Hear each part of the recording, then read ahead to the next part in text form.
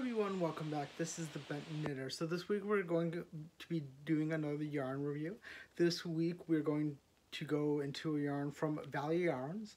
Now, in case you don't know or haven't heard of Value Yarns, this is from the company called Webs. This is kind of like the name brand yarn, Value Yarns that they create.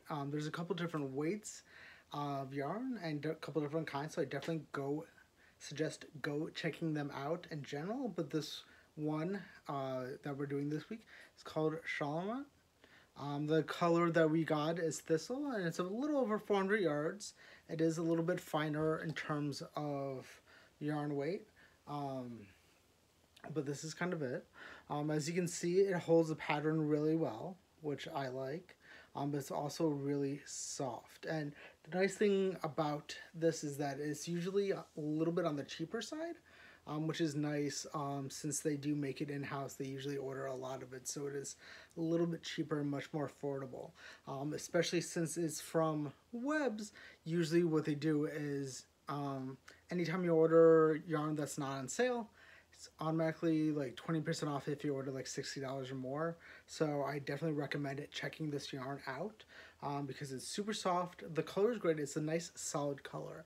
So if you're just looking for a single color yarn, this is a good way to go if you want something that will hold up a pattern and kind of be super soft for you. And like I mentioned before, there's a good amount of yarn per skein. 439 yards to be exact, so that way you do get a good amount of yarn per skein, so that way you can get a couple of skeins and do a much larger project, especially if it's something very detail orientated or very pattern orientated. This is a good yarn because it's also not silk weight, so it's a little bit thicker than that.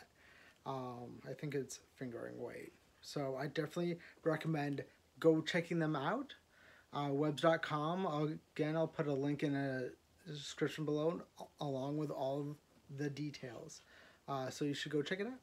Bye.